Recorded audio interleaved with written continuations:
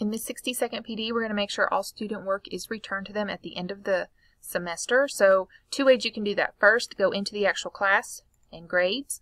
All of your assignments will be listed here. When you hover over, you get these three dots, and I can return all work simply by clicking that option.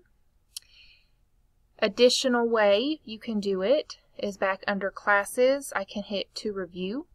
And this is going to show all the work for all classes, or I can just make it for a single class.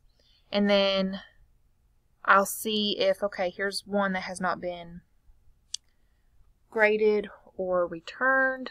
I'll choose that and click return here at the top. And yes, return. Returning only changes permissions, so you used to be the owner when they turned it in. Now they have become the owner of their work again.